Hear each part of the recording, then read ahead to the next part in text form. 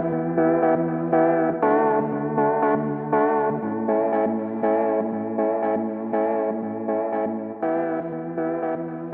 morning and welcome back to the channel. I'm Dawn. And I'm John, and together we're the two running brooms.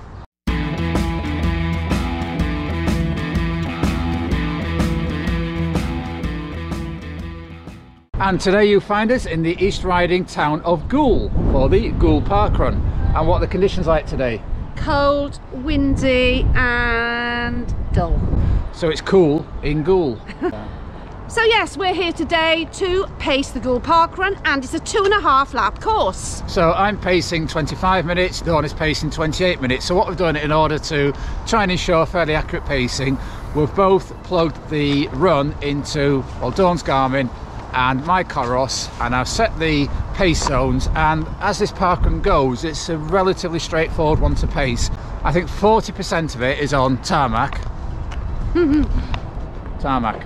And about 60% of it is on flat grass, and we've just done a bit of a recce of it, and it's fairly firm underfoot.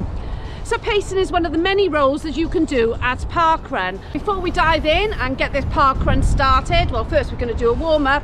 Please give this video a like, and if you haven't subscribed already, we'd love you to do so.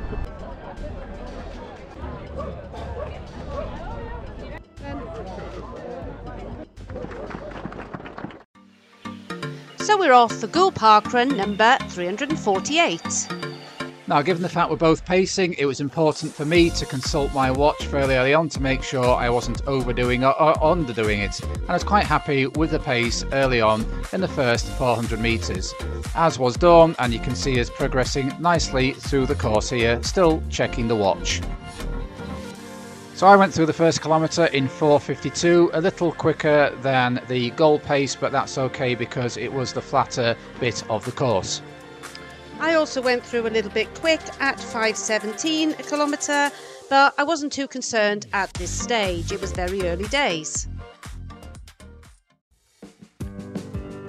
And so into kilometre 2 and round the bottom end of the park on the tarmac section.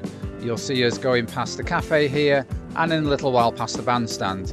Now, a bit of an interesting history to West Park in Goole. It was opened in 1923, which makes it 101 years old, and it was funded by money from the Unemployed Grants Committee.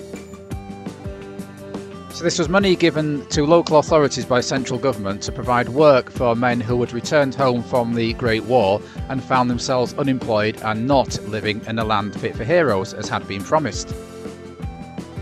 So if you do pay a visit to West Park to run the Goole parkrun, please bear in mind the lives of the people who built this park that you can enjoy today.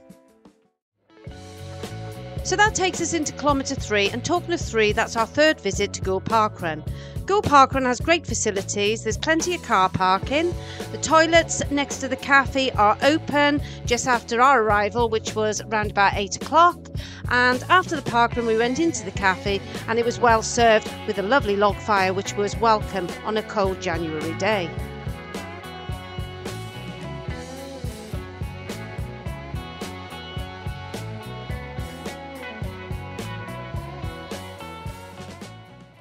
So into kilometre 4 now, and I picked up the chap we can see here in the bright green top. His PB was under 25 minutes. He was running without a watch, so for the last few K I coached him through counting down, reassuring him we were on pace to run his target time of sub 25 today. You've just seen us past the tail walkers and some of the volunteers there. You can see the nice wide pass. There's no real congestion on the course. You can see Dawn here having a nice clear run, pacing sub 28. So if you fancy coming to West Park in Goole, you can get your head down and you can run unimpeded all the way around this lovely course. So into the last kilometre, and the chap I've been running with had a really strong finish. You can see here's a speck in the distance. He really pulled away in the last 400 metres, and he got to ring that all-important PB bell on today's parkrun. Just coming into the finishing line now, my watch measuring slightly under 3.09 for a time of 24:21.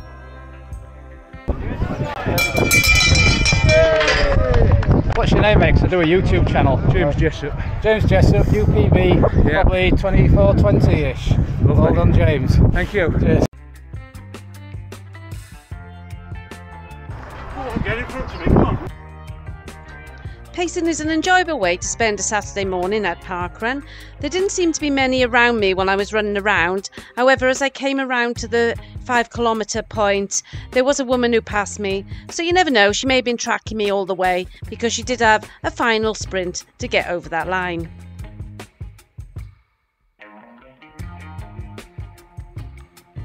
So the time that I finished the parkrun in was 27:29.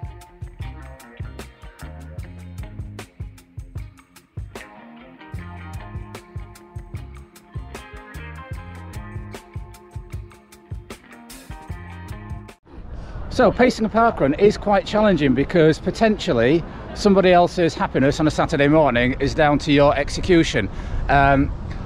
Obviously using Coros and Garmin, you're hoping that they're measuring perfectly accurately. I got 3.09, so pretty much bang on. I wanted to leave a little bit in hand in case it was under measuring, so yourself. Well, yeah, I found it quite challenging because it was a mixture of tarmac, gravel paths and grass. Yeah, so yeah, if you're pacing a parkrun, one like this is relatively straightforward because it's quite flat, but as Dawn says, there are changes of surface. You have to account for going slightly slower on the grass at the far end and slightly quicker on this tarmac down here. It's not a course we're massively familiar with, although I've done it twice before. So you're just hoping, as I say, you watched us measure accurately. And within margin of tolerance, it pretty well did. Well done us! So we hope you've enjoyed joining us on this visit to Goole Parkrun. If you have, please give this video a like, and if you'd like to follow our future parkrun journeys, then please consider subscribing. We upload parkruns and other training videos on a twice weekly basis. So until next time, keep on keeping on. Keep on keeping on.